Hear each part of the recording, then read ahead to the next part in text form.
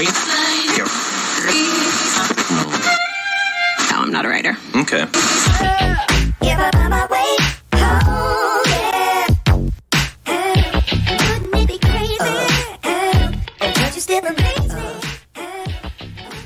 And here we go. This is Mike Lodge. I am the business advisor. It's a beautiful Thursday morning. Kind of cloudy, kind of drizzling. But I'll take it. I will take it. It's not 90 degrees. It's not 80% humidity. It's a nice, cool, winter, cloudy day. Maybe we'll get some sunshine later on, but at the moment, I don't think it's going to happen. Listen, I was watching some of the comments at the World Economic Forum, the WEF, and I'm telling you, I'm a little bit concerned. I'm kind of pissed off. We have got to get away from this woke culture where people want to cancel you out because they don't believe in the way that you are talking. They don't believe in your statements. They think that your statements are not in agreement with theirs, so they want to cancel you out. They want to cut you down. And that's what we have seen a lot of at this WEF forum. We have CEOs and executives and members of Congress and members of the Senate and members of nations all meeting and talking, and it's all about how they can control you and me. When we get into the situation where businesses are trying to cancel out other businesses, then we don't have people in charge that are making good decisions. If their decisions are based upon political decisions, because they do not agree with what you are saying or what I'm saying, they want to cancel you out. If they think that you are producing misinformation, disinformation, they want to cancel you out. Unfortunately, what we have found through Twitter, all of this claims of disinformation has become good information, truthful information. And as we look at the Twitter accounts being produced by Twitter and Elon Musk, we are seeing that a lot of the things that people were talking about are now coming true. We have now seen the unethical acts of the FBI and members of Congress trying to shut down people's voices, because they don't believe in the same freedom of speech that you and I believe in. Because you and I believe that we can say everything that we want to that's on our mind, as long as it's not hurting other people. But we can say what's on our mind. We can say we believe in the Constitution. We can say that we don't believe in COVID vaccinations. We can say these things. We are supposed to be able to say these things. We are supposed to be able to debate. We are supposed to be able to get feedback from people across this world. There's an individual, and he runs one of the biggest public relations company in the world. And he has offices all over the world. His name is Richard Elderman. And he's CEO. And what he said, and I've put the clip of his statement down below. And what he said, he was telling businesses that are there to deprive social media platforms that spread disinformation of oxygen. Stop advertising. Pull your promotion ads. The Twitter boycott has had a modest impact, but the Facebook one failed. So here you have these executives out there who are trying to destroy other people's businesses. And Twitter is a business. Facebook is a business.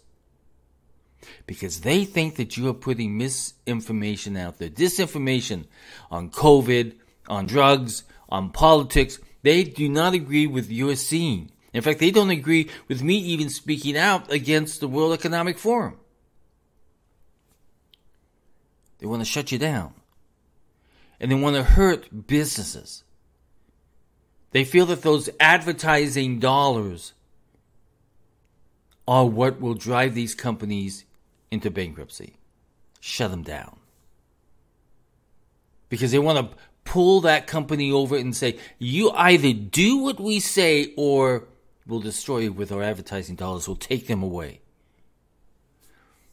Richard Edelman is a very dangerous individual. This cancel culture of businesses trying to hurt other businesses has got to stop. It has got to stop right now.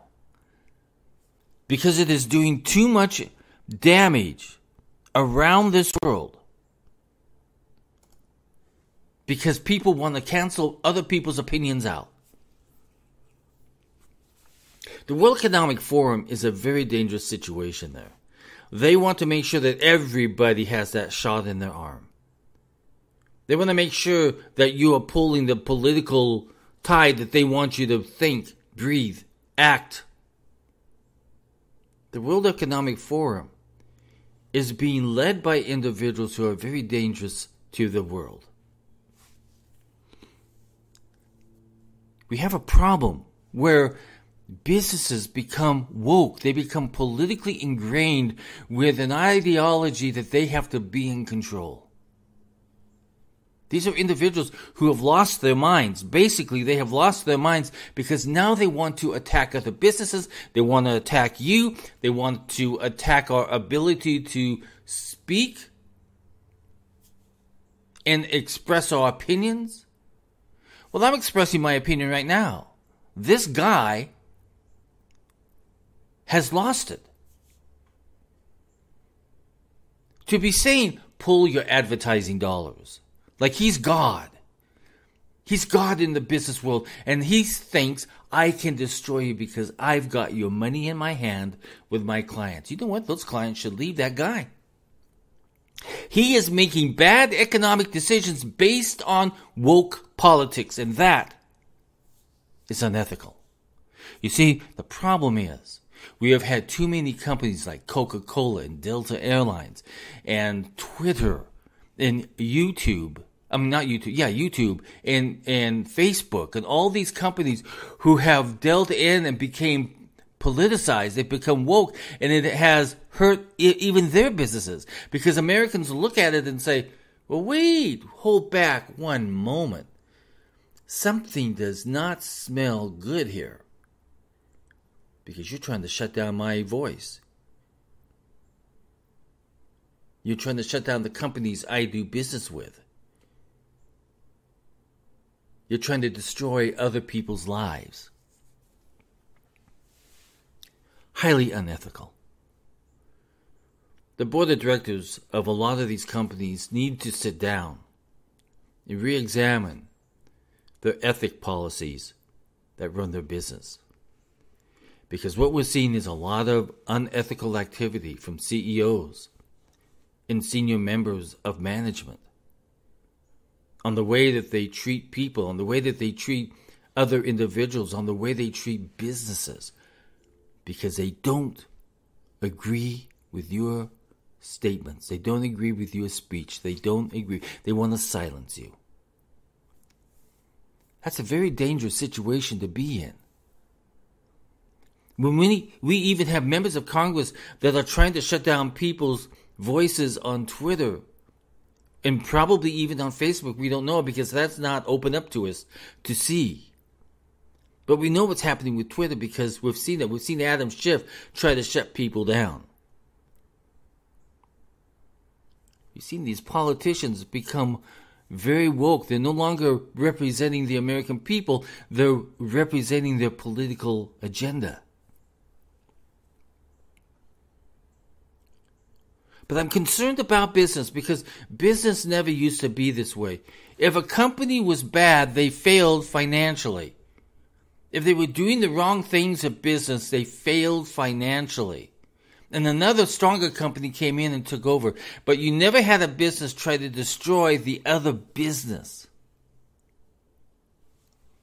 because of politics, because of wokeness, because of trying to destroy people's voices.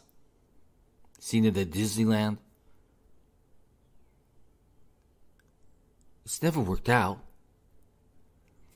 And then they have the balls to get up before the World Economic Forum and says, this is what we've got to do. We've got to pull our advertising money. That's a dangerous person.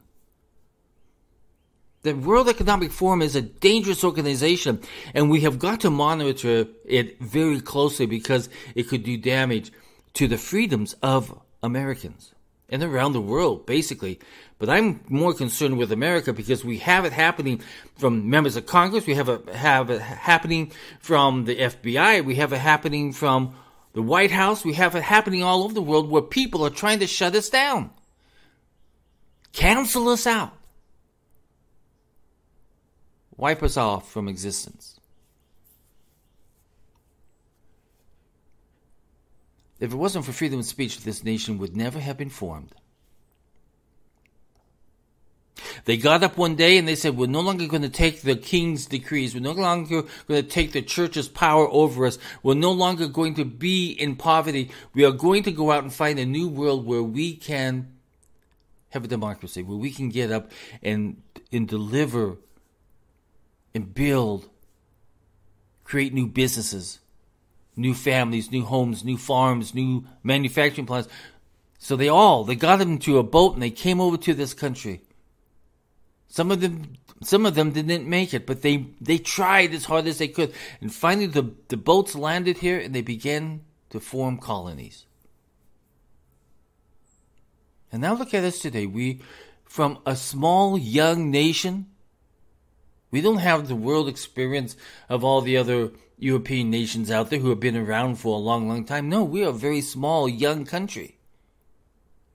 But yet we were so engulfed in our freedoms, in the way that we wanted to run this country, and the freedom of speech, that we did everything that we could to build. We fought the British. The French came in and helped us. I mean, go back and review the history. Yes, we've made some mistakes along the way. But look at us today. We are a world leader and everybody is afraid of us being strong. And we have business leaders now acting like dictators, trying to shut us down, trying to cancel us out, trying to cancel out Twitter based on a political belief, a wokeness. This has got to stop. We are a great country, but sometimes we have some dumb leaders. And right now we have a whole bunch of dumb leaders in Washington, D.C., and a whole bunch of dumb leaders in business. And if the board of directors don't start taking back control of their companies and focus on business instead of being woke, instead of being politically driven, businesses will fail. Listen, if you would like to have more access to me, go to www.lodge-co.com. If you would like to support my podcast, if you like my podcast, go to www.buymeacoffee.com/Michael Lodge, Lodge. I'd great to have you there. I have my blogs there. I blog every day there. I look forward to seeing you there. Everybody go out and have a great day. God bless. Take care.